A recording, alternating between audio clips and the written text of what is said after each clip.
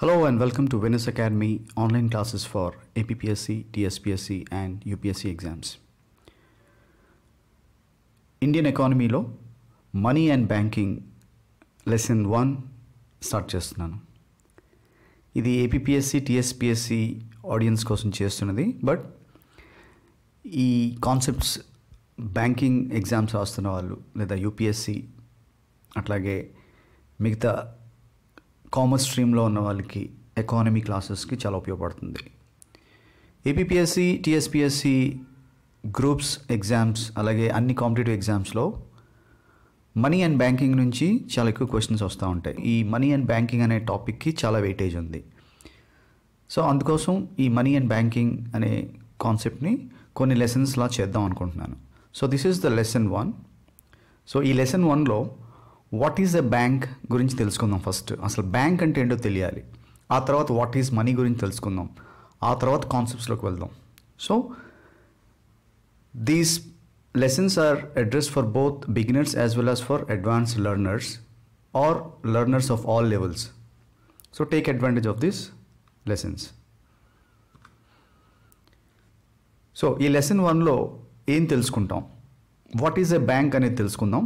అలాగే what is the role of a bank, అలాగే ప్రతి బ్యాంకు కొన్ని ఫంక్షన్స్ చేస్తూ ఉంటుంది, అవేంటో తెలుసుకుందాం. తర్వాత బ్యాంక్స్లో different types of bank accounts ఉంటాయి. ఫైనల్లీ ఈ కాన్సెప్ట్ లెసన్ 1లో నేర్చుకున్న కాన్సెప్ట్స్ నుంచి APPSC TSPSCలో ఎలాంటి MCQs అడిగారు వాటి గురించి కొన్ని డిస్కస్ చేద్దాము. అలాగే 1-2 MCQలు I leave it to you for you to also test your knowledge. So exam ఓరియంటెడ్లోనే నేర్చుకుందాం మనం, ఓకే. బట్ దానికి కొన్ని బేసిక్స్ అర్థం కావాలి మనకి, అవి ఏంటో చూద్దాం. సో ఇలా లెసన్ 1, లెసన్ 2 సిరీస్ని కంటిన్యూ చేయాలనుకుంటున్నాను. It all depends upon your participation, మీరు ఎంతమంది ఎక్కువగా ఇంట్రెస్ట్గా చూస్తే దాన్ని బట్టి నాకు మోటివేషన్ వచ్చి I will continue this series. Okay, let's get in to the concept. What is bank అనేది మనకు ఫస్ట్ అర్థం కావాలి. అఫ్ కోర్స్ మనందరికీ బ్యాంకింగ్తో సంబంధం ఉంది, ప్రత్యక్షంగా కానీ పరోక్షంగా కానీ చాలామందిలో మనందరికీ బ్యాంక్ అకౌంట్స్ ఉంటాయి, తర్వాత బ్యాంక్ ట్రాన్సాక్షన్స్ చేస్తూ ఉంటాము. బట్ అయినప్పటికీ కూడా ఎగ్జామ్లో బ్యాంక్ రిలేటెడ్గా కొన్ని క్వశ్చన్స్ అడిగితే most of the people are not able to answer those questions. దానికి కారణం ఏంటంటే మనం రోజు వాడుతున్న బ్యాంకింగ్ టర్మ్స్ వేరు, ఎగ్జామ్లో ఎకానమీలో కాన్సెప్చువల్ వైజ్గా కొన్ని టర్మ్స్ డిఫరెంట్గా ఉంటాయి. అందువల్ల మనం అవి రిలేట్ చేసుకోలేకపోతున్నారు. చాలామంది ఆస్పిరెంట్స్ రిలేట్ చేసుకోలేకపోవడం వల్ల పాయింట్స్ పోతున్నాయి. బట్ ఓవరాల్ బ్యాంకింగ్ ఆల్రెడీ చేస్తున్న వాళ్ళు రియల్ లైఫ్లోనే ఒక బ్యాంక్కి వెళ్ళి ఒక అకౌంట్ ఓపెన్ చేసుకోవడం, లేదా సొంతంగా లేదా మనీ డిపాజిట్ చేయడం, మనీ విత్డ్రా చేయడం, తర్వాత చాలా ఫైనాన్షియల్ సర్వీస్ ఉంటాయి, అవన్నీ కనుక వాడుతున్నారు. చాలామంది వాడతాం. సో వాళ్ళకి చాలా ఫెమిలియారిటీ ఉంటుంది. బట్ అసలు బ్యాంక్ అనేది తెలియదు, ఇప్పటికొచ్చి ఒక బ్యాంక్ అకౌంట్ కూడా లేదు అనే వాళ్ళకి కూడా ఇక్కడ బేసిక్స్ చెప్పే ప్రయత్నం చేస్తున్నాను. సో అసలు బ్యాంక్ అంటే ఏంటి? So bank is an intermediary between 2 people to do financial transactions. ఒక 2 వ్యక్తులు మనీ ఇచ్చిపుచ్చుకోవాలంటే ఒక బ్యాంక్ అనేది అవసరం. సో బ్యాంక్ అనేది ఒక ఆర్థిక సంస్థ, ఒక ఫైనాన్షియల్ ఇన్స్టిట్యూషన్ అంటాం. మెయిన్లీ బ్యాంక్ ఎలా పనిచేస్తుంది, ఇది ఒక కంపెనీ కాబట్టి కంపెనీ అనేది దానికి ఒక సర్వీస్ ప్రొవైడర్గా బ్యాంక్ అనేది ఒక సర్వీస్ ప్రొవైడర్. సో ఒక బ్యాంక్ అనే సర్వీస్ ప్రొవైడరు ఒక కంపెనీగా అది కూడా బ్రతుకుతూ సేవ అందించాలంటే it also needs to make some profit. So అసలు బ్యాంక్ ఎలా వర్క్ చేస్తుందో తెలుసుకుందాం. సో బ్యాంక్కి బేసికల్గా డబ్బులు ఎక్కడి నుంచి వస్తాయి, కస్టమర్స్ నుంచి యాక్సెప్ట్ చేస్తుంది డిపాజిట్స్ని. ఆ వచ్చిన డిపాజిట్స్ అలా పెట్టుకుంటే బ్యాంక్ ఏం లాభం ఉంటుంది, ఏం లాభం ఉండదు. సో అందుకే ఏం చేస్తుంది, ఆ తీసుకున్న డిపాజిట్స్ని ఎవరైనా అప్పు కావాలి అనుకునే వాళ్ళకి లోన్స్ ఇస్తూ ఉంటుంది. దాన్ని లెండింగ్ అంటాం. సో సింపుల్గా బ్యాంక్ ఏం చేస్తుంది అట్ హై లెవెల్ అంటే సిటిజన్స్ ఆఫ్ దిస్ కంట్రీ నుంచి డిపాజిట్స్ రూపంలోని డబ్బులు కలెక్ట్ చేసి ఆ డబ్బుల్ని వేరే వాళ్ళకి అదే సిటిజన్స్కి మళ్ళీ అప్పులు ఇస్తూ ఉంటుంది. సిటిజన్స్ అంటే సిటిజన్స్ అవ్వచ్చు, వేరే కంపెనీస్ అవ్వచ్చు, ఇట్లా. సో ఈ దేశంలో ఉన్న బ్యాంకు డెఫినెట్గా ఈ దేశం అని కాదు, ఏ దేశంలో అయినా బ్యాంకు 2 పనులు ముఖ్యంగా చేయాలి. ఒకటి ఏంటంటే కస్టమర్ నుంచి డిపాజిట్స్ యాక్సెప్ట్ చేయాలి, వాళ్ళకి ఫైనాన్షియల్ సర్వీసెస్ అందించాలి. తర్వాత ఎవరికైతే డబ్బులు అవసరం వాళ్ళకి అప్పు ఇవ్వాలి. ఎందుకు అప్పు ఇవ్వాలి? సో బ్యాంక్ ఈ డిపాజిటర్స్ ఊరికనే డబ్బులు ఎందుకు పెడతారు బ్యాంక్లోని? వాళ్ళకి కూడా కొంత ఇంట్రెస్ట్ కావాలి. Along with the financial services డబ్బు దాచుకోవడమే కాకుండా, సో డబ్బు దాచుకోవడానికి బ్యాంక్ అనేది ఒక స్టోరేజ్ వాల్ట్ లాగా పనికొస్తుంది. ప్లస్ ఆ డబ్బుకి ఇంట్రెస్ట్ కూడా ఇస్తుంది బ్యాంకు. అప్పుడే కదా కస్టమర్ వచ్చి బ్యాంకులో డబ్బులు పెడతాడు. మరి డబ్బులు దాయడానికి బ్యాంకుకి ఆ ఫెసిలిటీ ఇన్ఫ్రాస్ట్రక్చర్కి ఖర్చు పెట్టాలి. ప్లస్ వచ్చిన డబ్బులకి ఇంట్రెస్ట్ కూడా ఇస్తుంది కస్టమర్కి. మరి బ్యాంక్ ఎట్లా డబ్బులు చేసుకుంటుంది ఈ డబ్బులతో? సో కస్టమర్ పెట్టిన డబ్బుల నుంచి వేరే వాళ్ళకి లోన్ ఇచ్చి ఆ లోన్స్ మీద ఇంట్రెస్ట్ తెచ్చుకుంటుంది. సో ఫర్ ఎగ్జాంపుల్ ఒక 1% డిపాజిటర్స్కి ఇంట్రెస్ట్ ఇస్తే బారోవర్కి 2% ఇంట్రెస్ట్ ఇస్తుంది. అంటే సింపుల్ ఎగ్జాంపుల్ చెప్తున్నాను. అంటే డిపాజిటర్కి ఇచ్చే ఇంట్రెస్ట్ కన్నా డెఫినెట్గా లోన్ మీద ఉన్న ఇంట్రెస్ట్ రేట్ ఎక్కువ అని చెప్తున్నాను. సో అప్పుడే కదా బ్యాంక్ లాభం profits చేసుకోగలదు. So this is how a bank works at a very high level. So deposit lending అనే టర్మ్స్ని ఇక్కడ ఇంట్రడ్యూస్ చేస్తున్నాను. I hope you got it. తర్వాత డిపాజిటర్ డబ్బులు పెట్టుకున్నాడు సరే, మరి ఆ డబ్బులు విత్డ్రా చేసుకోవాలి అంటే దానికి కొన్ని సర్వీసెస్ ప్రొవైడ్ చేయాలి. పాత రోజుల్లో అయితే ఏ బ్యాంకులో అయితే కస్టమర్ ఖాతాదారుడు డిపాజిట్ చేసేవాడో ఆ బ్యాంకుకి వెళ్ళి అక్కడ లైన్లో నించొని డబ్బులు తీసుకునేవాడు. బట్ ఇప్పుడు రాను బ్యాంక్ కూడా ఎవల్యూషన్ చెందింది. సో ఇప్పుడు ఆన్లైన్ వచ్చేసింది, తర్వాత ఏటీఎంస్ అనేవి వచ్చాయి. సో బ్యాంక్ ఇలాంటి సర్వీసెస్ కూడా ప్రొవైడ్ చేయాలి. సో ఏటీఎం సర్వీసెస్ ప్రొవైడ్ చేస్తుంది బ్యాంకు. సో మనం అందరూ బ్యాంక్ దగ్గరికి వెళ్ళకుండా ఎక్కడ పడితే అక్కడ ఏటీఎంలు పెట్టేస్తే బ్యాంక్ కూడా పని తక్కువ అవుతుంది. ఒకప్పుడు అందరూ ఆ ఊర్లో ఒక బ్యాంక్ ఉంటే మొత్తం ఆ అకౌంట్ హోల్డర్స్ అందరూ కూడా ఆ బ్యాంక్కి వెళ్ళి బ్యాంక్ ట్రాన్సాక్షన్స్ చేసుకుంటేవారు. డిపాజిట్ చేసినా, లేకపోతే విత్డ్రాల్ చేసినా, లేకపోతే లోన్ కావాలన్నా. ఇప్పటికీ లోన్ కావాలంటే బ్యాంక్ వెళ్ళాల్సిందే. ఇప్పుడు ఈ లోన్స్లో కూడా ఆన్లైన్ లోన్స్ ఇవ్వడం మొదలుపెట్టారు. ఇప్పుడు మీరు అబ్జర్వ్ చేస్తే యాప్స్ ద్వారా లోన్స్ కూడా ఇస్తున్నారు. సో బ్యాంకింగ్ వ్యవస్థ డిజిటల్ అయిపోతుంది మెల్లమెల్లగా. బట్ ఒరిజినల్గా బ్యాంక్ అనే కాన్సెప్ట్ మాత్రం మారదు. బ్యాంక్ యొక్క సర్వీసెస్ ఆఫ్లైన్ నుంచి ఆన్లైన్లోకి వస్తున్నాయి. దాన్ని మనం డిజిటల్ సర్వీసెస్ అంటున్నాం. సో డిజిటైజేషన్ ఆఫ్ బ్యాంకింగ్ జరుగుతుంది. But original concept of bank మారలేదు. సో ఇదొకటి మీరు గమనించాలి. ఎప్పుడైతే మీకు కాన్సెప్ట్ ఆఫ్ బ్యాంక్ అర్థమవుతుందో ఈ కొత్తవన్నీ కూడా ఎవల్యూషన్ ఆఫ్ బ్యాంక్ సర్వీసెస్ అని అనుకోవాలి. ఫర్ ఎగ్జాంపుల్ ఒకప్పుడు బ్యాంక్ నేరుగా వెళ్ళి ఒక విత్డ్రాల్ ఫామ్ నింపి మనం డబ్బులు తీసుకునేవాళ్ళం, మనం పెట్టిన డబ్బుల్ని. ఇప్పుడు ఏటీఎంకి వెళ్ళి అదే చేస్తున్నాం. ఒకప్పుడు అక్కడ టెల్లర్ ఉండేవారు, ఇప్పుడు ATM acts as a teller. Cashiers, what ever, tellers, ఇవన్నీ మనకి ఇప్పుడు మిషన్స్ చేసేస్తున్నాయి ఆ పనులన్నీ. దానివల్ల ఏమవుతుందంటే బ్యాంక్స్ ఎక్కువ బ్రాంచ్లు ఓపెన్ చేయక్కర్లేదు. ఒక ఏరియాలోని ఇంతమంది కస్టమర్కి ఒక బ్యాంకు ఉంటే, ప్లస్ ఏటీఎంలు ఎక్కడ పడితే ప్రతి 10 కిలోమీటర్స్ డిస్టెన్స్లోని ఒక 2 ఏటీఎంలు 3 ఏటీఎంలు పెడితే జనాలు ఆర్ హ్యాపీ. ఎందుకంటే బేసిక్గా most of the transactions బ్యాంక్లోని deposits withdraws చేస్తూ ఉంటారు. తర్వాత లోన్స్ కూడా వెళ్తారు. లోన్స్కి మాత్రం పీపుల్ని రమ్మంటారు, ఎందుకంటే ఫిజికల్గా చూడాలి. ఇప్పుడు ఆధార్ కార్డ్ అవి వచ్చినాయి కాబట్టి వెరిఫికేషన్ ఈజీ అవుతుంది. సో ఆధార్ కార్డ్ అనేది ఒక ఐడెంటిటీ ప్రూఫ్ లాంటిది కాబట్టి సో ఏ మనిషి ఆధార్ కార్డ్ని మోసం చేయలేడు. సో అందువల్ల ఏంటవుతుందంటే ఇప్పుడు మనిషి ఆఫ్లైన్లో అంటే బ్యాంక్ రాకుండా కూడా లోన్లు ఇచ్చే మెకానిజం వచ్చేసింది. బట్ ఇంకా అంత మెచ్యూర్డ్ అవ్వలేదు ప్రాసెస్. ఇప్పటికీ కూడా ఫైనల్గా క్యాష్ సెటిల్ చేసినప్పుడు ఆ పర్సన్ ఫిజికల్గా చూడాలంటారు, లేదంటే వాళ్ళ ఏజెంట్ని పంపించి ఆ ఇంటికి పంపించి చూసాకే పెద్ద లోన్లు అయితే రిలీజ్ చేస్తున్నారు. ₹1,00,000 ₹50,000 లోన్స్ అయితే అసలు మనిషిని కూడా చూడట్లేదు. ఆధార్ కార్డు, పాన్ కార్డు మీరు అప్లై చేస్తే ఆన్లైన్లో యాప్లో లోన్స్ కూడా ఇచ్చేస్తున్నారు. So that is a big change in the banking industry, which means digitalisation జరిగిపోతుంది చాలా ఫాస్ట్గా. దానికి కారణం మనకి ఈ యూపీఐ అనే పేమెంట్ గేట్వేస్ కానీ, లేకపోతే ఆధార్ కార్డ్ అనే ఒక ఐడెంటిటీ, సోషల్ సెక్యూరిటీ ఐడెంటిఫికేషన్ రావడం, ఇలాంటి టెక్నాలజీ బేస్డ్ ఫ్రేమ్వర్క్స్ వచ్చాయి కాబట్టి మనకి ఇప్పుడు ఇవన్నీ కూడా బ్యాంక్ ఇంకా ఆటోమేషన్ అయిపోతుంది. ఒక మాన్యువల్ నుంచి కంప్యూటరైజేషన్ అయినాయి బ్యాంక్స్. ఇప్పుడు కంప్యూటరైజేషన్ నుంచి డిజిటలైజేషన్ అయిపోయింది. డిజిటలైజేషన్ అయిపోయిందంటే it's become mobile, it's become more digital transaction, digital based organisation అయిపోయింది బ్యాంక్ మెల్లగా. ఇఫ్ యూ ఇలా మనం దాని యొక్క కాలగమనం చూస్తే, దాని ఎవల్యూషన్ అంతా చూస్తే అట్లా మారింది. మాన్యువల్ నుంచి మెల్ల కంప్యూటరైజేషన్ నుంచి మొబైల్ నుంచి కంప్లీట్గా ఇప్పుడు డిజిటైజేషన్లోకి వెళ్ళిపోతుంది. సో ఇదే జరిగింది ఈ లాస్ట్ 100 yearsలో బ్యాంక్ అనే వ్యవహారంలో. దాంట్లోనే చాలా టర్మ్స్ వస్తాయి మనకి ఎగ్జామ్స్లో. ఇప్పుడు latest trending terms digitization of banks మీద ఉన్న టర్మ్స్తో క్వశ్చన్స్ అడుగుతున్నారు. అప్పుడప్పుడు స్టాటిక్ క్వశ్చన్స్ అడుగుతారు, బ్యాంక్లో ఉన్న కొన్ని టర్మ్స్ని అడుగుతారు. అవేంటో చూద్దాం మనం. ఇక్కడ ఏటీఎం అనేది ఒక ఫైనాన్షియల్ సర్వీస్. తర్వాత ఒక బ్యాంక్ అనేది what is the role of a bank? Accept deposits, తర్వాత లెండ్ మనీ. దాంతోపాటు ఏటీఎం సర్వీసెస్ ప్రొవైడ్ చేయొచ్చు, లేదా debit cards, credit cards issue చేయొచ్చు, లేదా ఇన్సూరెన్స్ పాలసీసు, మ్యూచువల్ ఫండ్స్, ఇలాంటి ఫైనాన్షియల్ ఇన్స్ట్రుమెంట్స్ కూడా అమ్మొచ్చు.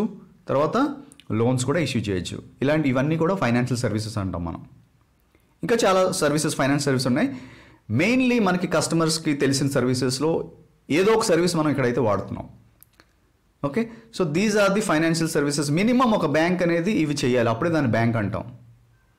ప్రొవైడెడ్ ఆ bank should be approved by the central bank of this country, of any country. For example ఇండియాలో central bank is reserve bank of India. So reserve బ్యాంక్కి ఒక చట్టం ఉంది. Reserve Bank of India is a regulator. So all banks has to get a license from RBI. And all banks are regulated by Reserve Bank of India. అది మనం next lesson 2లోని RBI act గురించి చదువుకున్నప్పుడు అసలు RBI పాత్ర ఏంటి, RBI రెగ్యులేటర్గా ఏం చేస్తుంది, తర్వాత ఒక బ్యాంక్ ఎవరైనా నేను బ్యాంక్ స్టార్ట్ చేస్తానని బ్యాంక్ ఓపెన్ చేసుకుంటే అవ్వదు. ఒక బ్యాంక్కి ఒక లైసెన్స్ తెచ్చుకోవాలి, ఆర్బీఐ అప్రూవ్ చేయాలి. ఒక కంప్లీట్ బ్యాంక్ అవ్వాలి అంటే it has to pass through many stages. అవి టైప్స్ ఆఫ్ బ్యాంక్స్ అనే లెసన్లో అవన్నీ నేను చెప్తాను. ఓకే, సో స్లోగా వెళ్దాం. లెసన్ 1, లెసన్ 2, లెసన్ 3లో అలా I will take you to a point where you can answer most of the questions in money and banking and follow all the lessons diligently. Right? So now we understood what is a bank at a very holistic level. So ఒక్కసారి keywords పెడుతున్నాను. So bank ఇప్పుడు టర్మ్స్లోకి వెళ్తున్నాను. So bank is called as a financial service provider. Right, it's a financial, ఎందుకంటే bank అనేది ఒక services based company. ఇది service sector సంబంధించింది ఎకానమీలోని. అందుకే ఎకానమీలో బ్యాంకింగ్ గురించి చదువుతున్నాం, ఎందుకంటే ఎకానమీలో ఉన్న 3 సెక్టర్స్లోని సర్వీస్ సెక్టర్లో బ్యాంకింగ్ అనేది వస్తుంది. సో ఆ సర్వీస్ సెక్టర్లో బ్యాంకింగ్ గురించి తెలుసుకుంటున్నాం కాబట్టి బ్యాంక్ గురించి తెలుసుకోవాలి. సో సిలబస్లో మనకి అందుకే బ్యాంకింగ్ గురించి అడుగుతూ ఉంటాడు. So bank is a financial service provider. చాలా సర్వీస్ ప్రొవైడర్స్ ఉంటాయి. Health care is also service provider, telecom is a service provider. Here bank is a financial service provider. తర్వాత bank is an intermediary between 2 people. Right, for example నేను ఎవరికో డబ్బులు పంపించాలంటే ఇప్పుడు నా bank account నుంచి పంపిస్తుంటే ఆ రెసిపియంట్కి నా బ్యాంకు వాళ్ళకి పంపిస్తుంది. So bank is acting as an intermediate. అంటే డైరెక్ట్గా క్యాష్తో కూడా ట్రాన్సాక్షన్స్ అవుతున్నాయి, క్యాష్ టు క్యాష్. బట్ ఇప్పుడు అలాగా సో యాజ్ వి ఇవాల్వ్డ్, ఇప్పుడు అలా financial transaction, cash based transaction మీకు చూడండి తగ్గిపోతున్నాయి. ఇప్పుడు ఫోన్పే అనేవి వాడుతున్నారు. ఎక్కడికి పెడితే ఈవెన్ చిన్న దుకాణాల్లో కూడా, టీ షాపుల్లోని, రోడ్డు మీద ఉన్న స్ట్రీట్ ఫుడ్ సెంటర్లో కూడా ఫోన్పే, తర్వాత యూపీఐ పేమెంట్స్, గూగుల్ పే ఇలాంటివన్నీ కూడా యాక్సెప్ట్ చేసేస్తున్నారు. అంటే చూడండి ఎంత డిజిటైజేషన్ జరిగిపోయిందో ఈ last 5 to 6 yearsలోని. The way people are using banking and payments have completely change, and that's all because of digitization of banking. Right, so bank acts as intermediary. తర్వాత bank deposits తీసుకుంటుంది, వాటిని demand deposits అంటాం. I will explain what is demand deposit. That is very important for APPSC TSPSC and UPSC exams. Most of the time demand deposit అంటే ఏంటని అడుగుతాడు. So I will stress some time on that point. Next, bank is also called as a lender because it lends money to the borrowers. And bank generates credit. ఆ credit అనే word నేను next money చెప్పినప్పుడు what is credit అవన్నీ మాట్లాడతాను. ఇప్పుడు just మీకు పరిచయం చేస్తున్నాను ఈ కీవర్డ్స్ని. Okay, but every keyword is important. ఈ లెసన్స్ అన్నీ కూడా ఎగ్జామ్ ఓరియంటెడ్లో చేస్తున్నాను కాబట్టి నేను ఇక్కడ ఏమైతే పెట్టానో you have to have that basic understanding. Then only you will be able to answer at least 80 to 90% of the questions related to money and banking. and I would like to give that confidence to you at the end of this lesson series.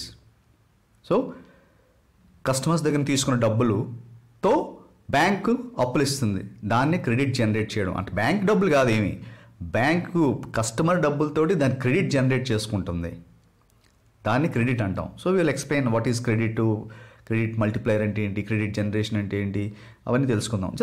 I'm just introducing the terms to you.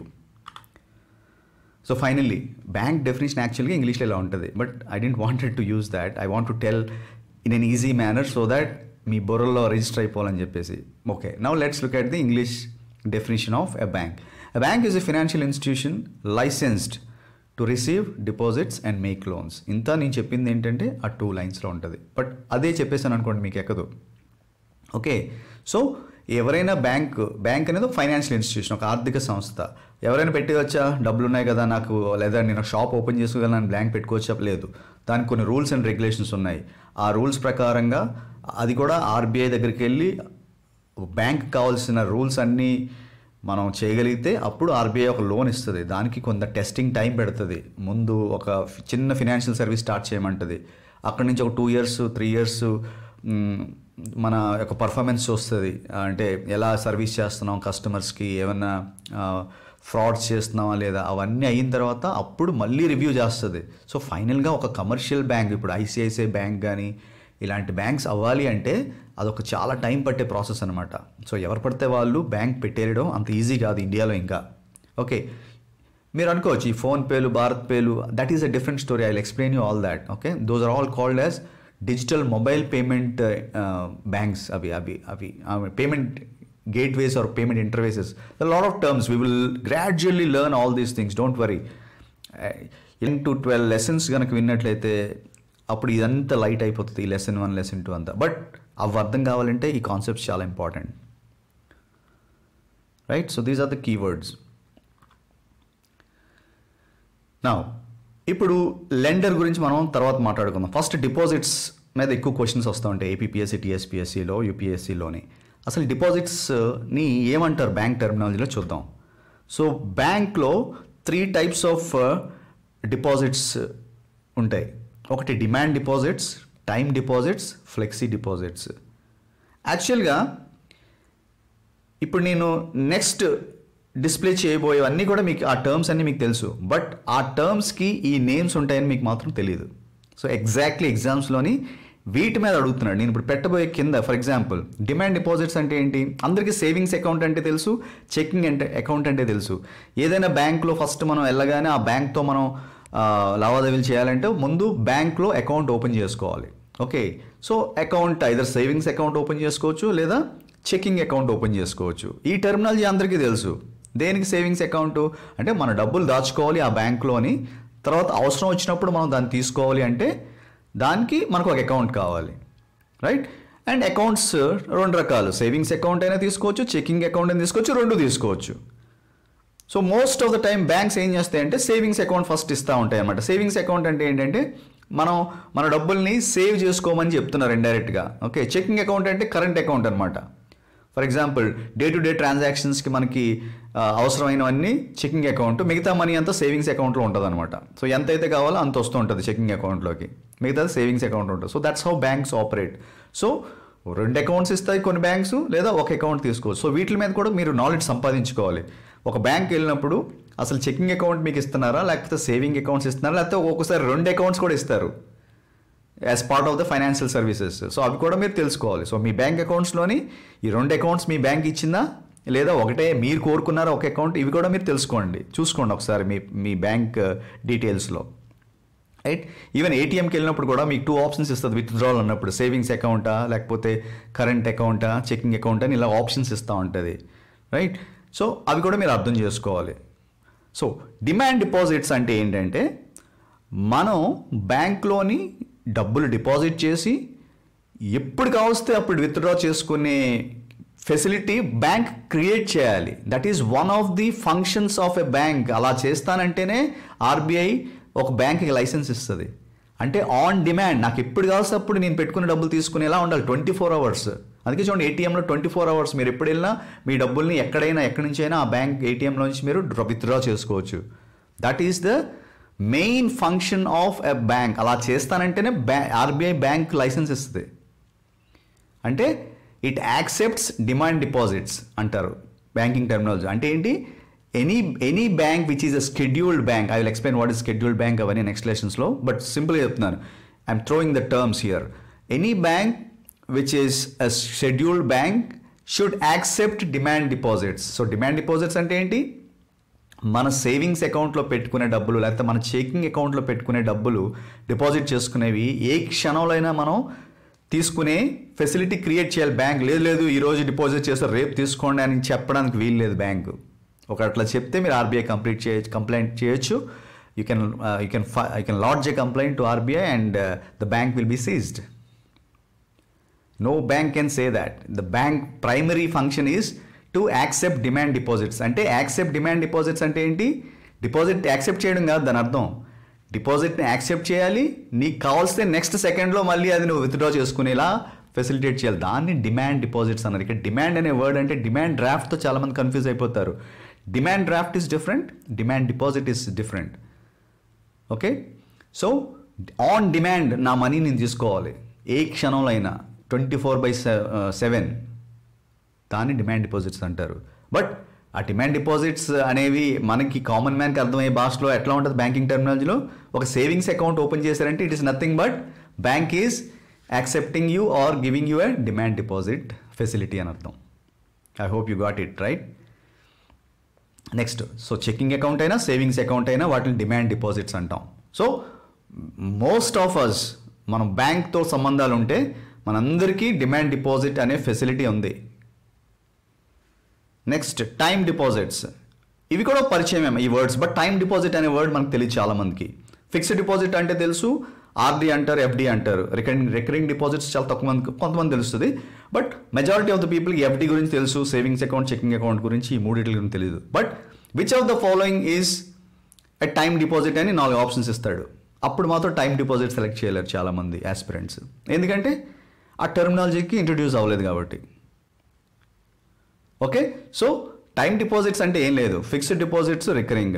అయితే ఇక్కడ demand డిపాజిట్కి time డిపాజిట్కి ఏంటి difference, ఆ పేరులోనే ఉంది time deposits. అంటే ఒక పర్టికులర్ టైం కోసం ఆ అకౌంట్ ఇస్తారు మీకు. అంటే ఫిక్స్డ్ డిపాజిట్ ఈ రోజు వేసేసి నేను రేపు తీసుకుంటానంటే ఎవరు, ఫిక్స్డ్ డిపాజిట్కి ఒక టర్మ్ ఉంటుంది, అందుకే అట్లా టర్మ్ డిపాజిట్స్ కూడా అంటారు. టైమ్ డిపాజిట్స్ అనొచ్చు, లేకపోతే టర్మ్ డిపాజిట్స్ అనొచ్చు. ఫర్ ఎ లాంగ్ టర్మ్ కోసం ఇస్తారు, minimum 1 year fixed deposits పెట్టమంటారు. Recurring deposits అలా కాదు. Recurring deposits is also similar to savings account లాంటిదే. అంటే కొంచెం ఎప్పుడైనా వేసుకోవచ్చు, బట్ ఆ రికరింగ్ డిపాజిట్ లాగా మీరు దాన్ని సేవ్. రికరింగ్ డిపాజిట్కి సేవింగ్స్ అకౌంట్కి తేడా అంటే సేవింగ్స్ అకౌంట్లో మీ డబ్బులు పెడితే చాలా తక్కువ ఇంట్రెస్ట్ ఇస్తుంది బ్యాంకు. అదే రికరింగ్ డిపాజిట్లో పెట్టారనుకోండి కొంచెం ఎక్కువ ఇంట్రెస్ట్ ఇస్తుంది.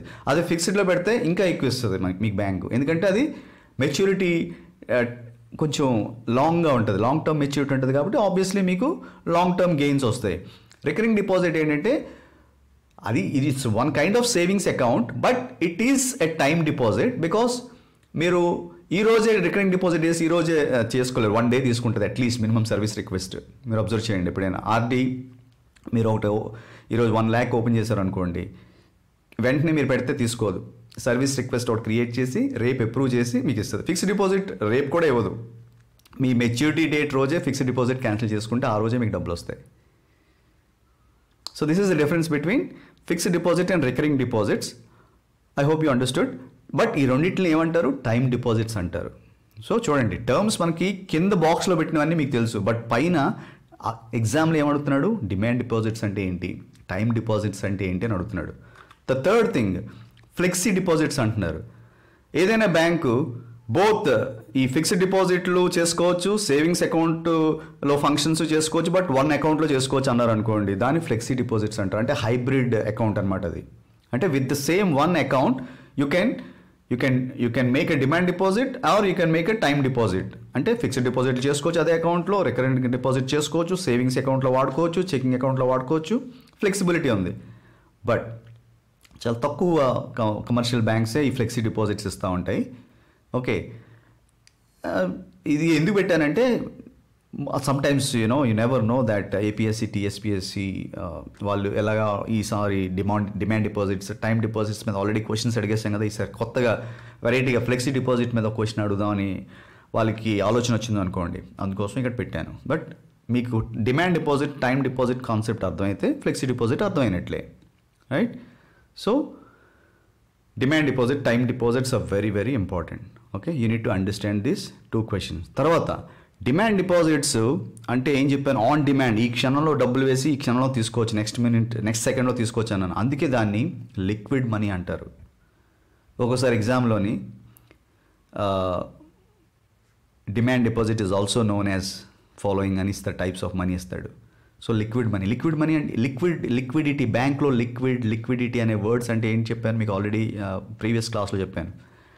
ఏదైనా అప్పుడు వెంటనే మనం మార్చుకునేలా ఉంటే దాన్ని లిక్విడిటీ అంటాం. గోల్డ్ లిక్విడిటీ హై అంటాం. అంటే ఏంటి, గోల్డ్ పట్టుకొని వెళ్తే అట్లీస్ట్ ఒక 1 అవర్లో గోల్డ్ షాప్లో ఎక్కడో మనకి ఎంతో కొంత అంటే ప్లెడ్జ్ చేసుకోవచ్చు, తాకట్టు పెట్టినా మనకి డబ్బులు ఇస్తారు లోను. ఫర్ ఎగ్జాంపుల్ ముతూట్ ఫైనాన్స్లోని ఇలాంటి వాటిల్లోని ఆర్నమెంట్స్ తీసుకొని లోన్ ఇస్తారంటే లిక్విడిటీ ఉంది అట్లీస్ట్ ఆ మెటల్కి. అందుకే గోల్డ్ అందరూ దాచుకుంటారు, ఎందుకంటే that's a highly liquid material. ఇప్పుడు ఇంట్లోని ఐరన్ దాచుకుంటే ఐరన్ ఎవడు కొనుక్కుంటాడు, అది రస్ట్ పట్టడం తప్ప. సో ఐరన్ అనే material it's not liquid material. లేకపోతే ప్లాస్టిక్ ఉందనుకోండి, ఆ మెటీరియల్స్కి లిక్విడిటీ లేదు, రైట్? బట్ అదే మీరు demand deposit is a liquid money, ఎందుకంటే మన డబ్బులు. బట్ డిమాండ్ డిపాజిట్ అంటే ఆన్ డిమాండ్ తీసుకోవచ్చు, అందుకే లిక్విడ్ మనీ అన్నారు. అలాగే gold is a highly liquid money అంటారు దాన్ని. అంటే అట్లీస్ట్ ఆ గోల్డ్ పట్టుకెళ్తే మీకు ఏదో వస్తువు వెంటనే వచ్చేస్తుంది. అట్లాగే ఈ అట్లీస్ట్ జ్యువెలరీ షాప్ వెళ్తే 1 అవర్లోనే డబ్బులు ఇస్తాడు, ఎంతో కొంత ఇస్తాడు. అఫ్కోర్స్ పూర్తి మనీ ఇవ్వకపోవచ్చు, బట్ డిమాండ్ డిపాజిట్లో మనం వేసిన మనీ అంతా తీసుకోవచ్చు. బేస్డ్ ఆన్ ఒక లిమిట్ పెట్టింది RBI, ఎంత ఒక రోజులో తీసుకోవచ్చు, ఆ కండిషన్ సాటిస్ఫై అయితే చాలు. But you can withdraw your money at the same time of the deposit. So that is on demand 24/7, 365 days you can do it. I am trying to introduce the word liquid and liquidity. Okay, so demand deposits are also called as liquid. So slowly I am trying to introduce you all the banking terms. Just try to follow all this. Okay, so in lesson 1 lo these are the concepts I wanted to share. So what is a bank anedi high level lo explain chesanu, and types of deposits gurinchi explain chesanu. Okay, now you know what is the purpose of a bank, what is the role of a bank, what are the functions of a bank, and what types of deposits are there, right? So కొన్ని financial services కూడా introduce చేశాను, కొన్ని keywords introduce చేశాను. ఇప్పుడు ఎలాంటి type of questions ఇస్తారో చూద్దాం మనం. MCQ 1 పెట్టాను ఇక్కడ. Demand deposit is also known as, కింద ఆప్షన్స్ ఇచ్చారు, current account, fixed deposit, capital account, recurring deposit. So now మీకు చాలాసేపు ఎక్స్ప్లెయిన్ చేశాను వాట్ ఈస్ డిమాండ్ డిపాజిట్ అనేది. సో ఏమై ఉంటుంది, demand deposit is it current account are fixed deposit are capital account are recurring deposit. Okay, so మన checking account అన్నా current account అన్నా అవన్నీ కూడా డిమాండ్ డిపాజిట్స్ కిందే వస్తాయి. Savings account, checking account, current account, ఈ 3 కూడా మనకి ఏమంటారు, డిమాండ్ డిపాజిట్స్ అంటారు. ఓకే, సో చూడండి ఇక్కడ ఫిక్స్డ్ డిపాజిట్ అని ఇచ్చాడు, రికరింగ్ డిపాజిట్ అని ఇచ్చాడు ట్రిక్ చేయడానికి. So now you know the answer because you understood the concept. Next, demand deposits include which of the following. అదే సేమ్ క్వశ్చన్ని కొంచెం లాంగ్ సెంటెన్సెస్లో ఇచ్చాడు. చూడగానే మనకి కొంచెం అమ్మో ఏంటి ఇంత పెద్ద ఆప్షన్స్ ఇచ్చాడు అన్నట్టు కనిపించడానికి. సో ఇదేంటి, డిమాండ్ డిపాజిట్స్ ఇంక్లూడ్ ఇచ్చేదో ఏమేమి ఉంటాయి డిమాండ్ డిపాజిట్స్లో, సేవింగ్స్ డిపాజిట్స్ ఉంటాయి, కరెంట్ అకౌంట్ డిపాజిట్స్ ఉంటాయి, రైట్? సో ఏమై ఉంటుంది option C. Next, MCQ 3. Recurring deposit is a type of which deposit. ఇప్పుడు రికరింగ్ డిపాజిట్ మీద అడుగుతున్నాడు క్వశ్చన్. ఇది చూడండి, recurring deposit type of which deposit అంటున్నాడు. Time డిపాజిటా, demand డిపాజిటా, flexi డిపాజిటా, none of the above. So I want you to also participate in this MCQs. Okay, నేను 2 answer చేశాను కాబట్టి మీరు మిగతా 2 మీరు ఆన్సర్ చేయాలి. కింద మీ యొక్క ఆన్సర్ని కామెంట్స్లో టైప్ చేయండి. And based on your interaction, based on your participation, based on your interest, I would like to continue this web service. లేకపోతే నాకేమో మోటివేషన్ ఉంటుందో చెప్పండి క్లాసెస్ చెప్పడానికి, right? Next MCQ 4. Demand deposits also known as ఏమంటారు, demand draft అంటారా, black money అంటారా, credit money అంటారా, liquid money అంటారా? చూడండి ఇక్కడ, అందుకే మీకు డిమాండ్ డ్రాఫ్ట్ అంటే ఏంటి ఎక్స్ప్లెయిన్ చేశాను, డిమాండ్ డిపాజిట్కి దానికి చాలామంది కన్ఫ్యూజ్ అవుతారని కూడా చెప్పాను. సో ఇక్కడ జాగ్రత్త చూసుకోండి, క్వశ్చన్ని ఆన్సర్ చేయండి. And again type your answer in the comment section. Okay, all I have for you. So next 2 will be about RBI Act గురించి మాట్లాడతాను. అక్కడ టైప్స్ ఆఫ్ బ్యాంక్స్ గురించి మనం తెలుసుకుందాం. ఆర్బీఐ యాక్ట్ మీద ఇప్పుడు క్వశ్చన్స్ వస్తూ ఉంటాయి. బ్యాంకింగ్ రెగ్యులేషన్ యాక్ట్ అని, ఆర్బీఐ యాక్ట్, వీటి మీద చాలా క్వశ్చన్స్ వస్తూ ఉంటాయి. Okay, so I try to cover the act behind the banking industry. And RBI is a central bank, it is a regulator. So RBI మీద ఎప్పుడు చాలా క్వశ్చన్స్ వస్తాయి, మనం తెలుసుకోవాలి ఆర్బీఐ గురించి. So second lesson is also very important lesson. Okay, stay tuned. That's all I have to share with you in lesson 1, and enjoy learning economy on Winners Academy.